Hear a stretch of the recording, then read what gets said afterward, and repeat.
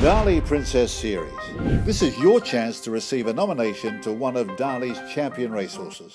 Ghaiyyath has not seen another rival. Victor Ludorum has gone 3-4 lengths in front. And the French colt wins. Earthlight. Palace Pier, though, is still attacking, and Palace Pier wins. This series rewards the best 3-year-old fillies in the country.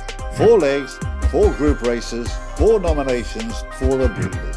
This is what's in store for you. If you breed the Darley Silver Shadow winner, you'll receive a nomination to the Longines World's Best Racehorse, Ghaiyyath. And Ghaiyyath, a fantastic performance from the front. And he's going to see them all off here in the jump-up. He's relentless. Breed the Darley Furious Stakes winner, and you receive a nomination to 2-time Group 1 winner, Victor Ludorum. And Victor Ludorum has picked up best to win the Ghaiyyath. Victor Ludorum goes on to win the Guineas. What a performance. Then there's the Tea Rose Stakes.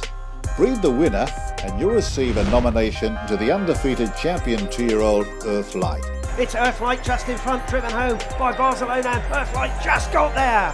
Here's the big one. Breed the Group 1 Darley Flight Stakes winner and you'll receive a nomination to 5-time Group 1 winner Palace Pier. He's all class, this champion miler, and Palace Pier wins the AUS Lock-in Stakes. Breeders, this series is for you.